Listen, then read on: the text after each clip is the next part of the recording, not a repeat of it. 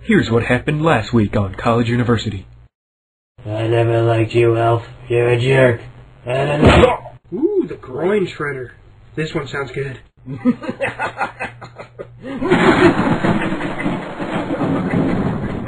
And now, part 2. That wasn't so bad. My groin could be a little more shredded, but overall, it was alright. What'd you think, BJ? BJ? BJ? How many times have I asked you not to call me BJ, please?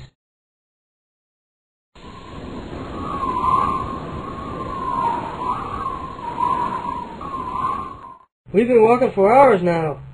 Are you sure you're reading that map right? Give me that thing. Keep it real. I love Punchy. Great. Just great. Now we're never going to find our way back. Plus I'm freezing. Not much time. Huh? What?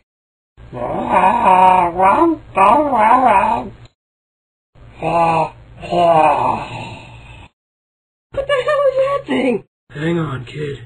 Is that a tauntaun? Where the hell did you get that?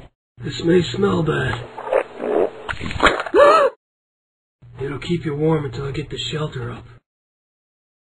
What the hell are you doing? But I thought these things smell bad. On the outside.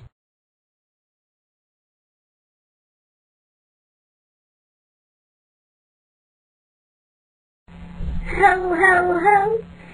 Why don't you tell the Santa Claus what you want for Christmas, little boy? I pee on Santa. Yeah, good job. You peed on the Santa. It's pretty warm. Merry Christmas. Oh, man. We should have gone skiing. Man, what the hell is this place? Welcome to Santa's sweatshop. This is where he forces us to make his toys. Yeah, but at least the toys are making children all around the world happy, right? Are you serious? Man, look at this crap. When's the last time you heard a kid say, Mommy, Mommy, don't give me that PlayStation 2. I want that block of wood with some wheels on it. Regardless, Santa hasn't delivered toys since 1952, when Rudolph mysteriously disappeared. Woohoo! Bingo! Look at that shot! I ain't never seen a duck with antlers, or a shiny red nose. Yes, dear. Well, that's depressing. But tasty. What? Well, why haven't you guys ever tried to escape? Don't you think we've thought of that? We've tried everything. Everything? You name it, we've tried it. What about that screen door? That's the portal of terror. Santa said that if we ever got near it, it would kill all of us. Have you at least tried? No, we wouldn't dare. Santa... It's open, Jay.